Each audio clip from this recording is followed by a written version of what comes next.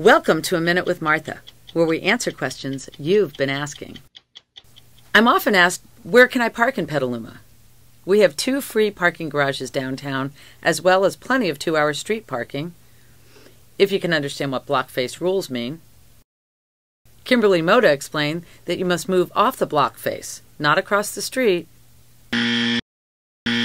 but around the corner to a new block.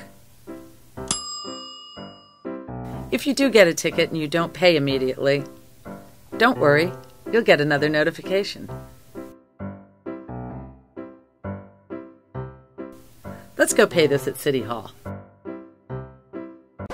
No, they don't take payment here anymore. So they sent me to the police station. Nope, can't pay here either. So call or pay online, or just park in one of Petaluma's free garages. For more information, log on to aminutewithmartha.com.